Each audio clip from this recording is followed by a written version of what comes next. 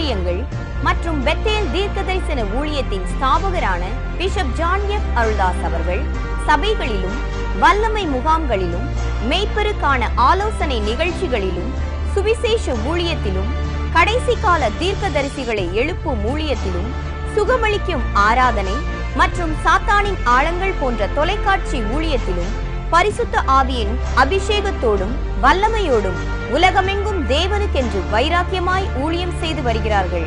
இந்த வல்லமையான மகிமையான ஊழியத்தை உங்கள் ஜெபங்களால் தாங்கும்படி அன்போடு வேண்டுகிறோம். அடுத்து பெருசியர். The next one is Perisai. பெருசியர் என்றால் என்ன? What is the meaning of Perisai? மதில் இல்லாத பட்டணம். The city of unbuilt wall. மதில் இல்லாத பட்டணம். Unwalled city. பொல்லாத ஆவி மதில் இல்லாத பட்டணத்தை நோக்கி வரும். The wicked spirit comes towards the unwalled city. மதில் இல்லாத பட்டணம் என்றால் என்ன? What is the meaning of unwalled city? உன்னை சுற்றிலும் ஒரு பாதுகாப்பு வால் இருக்க வேண்டும். You need a protection, a wall surrounding you. ரட்சிப்பின் மதில்.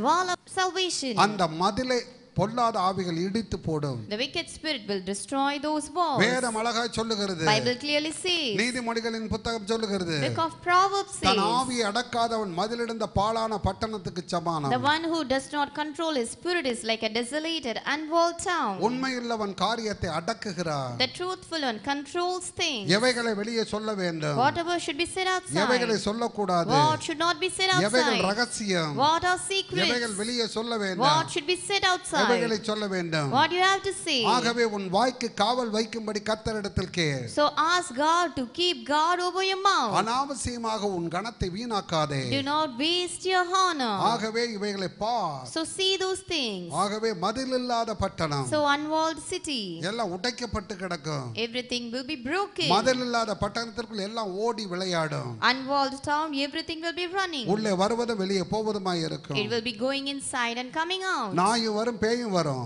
Even dogs and also spirits will come. அடைத்து வைத்தால் ஒன்று வராது. If it is shut, nothing will come. இதோ இந்த தேவாலயத்தை பாருங்கள். You can see this church. 4 சுவர்கள் இருக்கிறது. 4 walls are there. இது இல்லாவிட்டால் எப்படி இருக்கும்? If not, how will it be? நீங்க இந்த இடத்துல உட்கார முடியுமா? Can you sit in this place? பாதுகாப்பு உண்டா? Is there any protection? பாதுகாப்பு இருக்காது. There will not be any protection. யாரும் உள்ளே வரலாம். Anyone can come எதுவும் inside. செய்யலாம். Can do anything. காரணம் மதிலே கிடையாது. Because there is no wall. ஆகவே நீங்கள் எப்படி இருப்பீர்கள்? So how you will be? இப்படி சாதாரணமா இருக்க முடியுமா? Can you be like this? பயத்தோடு உட்கார்ந்து இருப்பீர்கள். You will be seated fearfully. ஒரு சிலர் இங்கிட்டு பாப்பீங்க.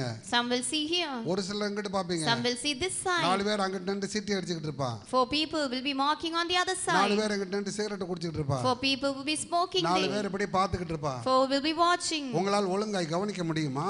Can you observe clearly? அதுதான் மதில் இல்லாத பட்டணம். That is the unwalled city. ஆகவே அப்படிப்பட்ட மதில் இல்லாத பட்டணமாய் இராதே. So do not be like that kind of unwalled city. இதுதான் பெருசியரின் ஆவி. This is the spirit of Perisai. உனக்கு இந்த கர்த்தர் மதிலை கொடுத்திருக்கிறார். God has given walls for you. வேதம் சொல்லுகிறது. Bible says. உன்னத பாட்டு சொல்லுகிறது. Song of Solomon says. நீ அடைக்கப்பட்ட தோட்டம். You are enclosed garden. மறைவு கட்டப்பட்ட நீரூற்று. Spring shutter. முத்திரிக்கப்பட்ட கிணறு. A sealed fountain. ஆகவே அடைக்கப்பட்ட தோட்டம் நீ. So you are a garden shutter. வேதம் சொல்லுகிறது. Bible says. நீ ஒரு தோட்டம். You are a garden. நீ அடைக்கப்பட்ட தோட்டம். You are a shut up garden. ஆகவே பாதுகாப்பு உண்டு. So there is protection. மதில் இல்லாத பட்டணம் அல்ல.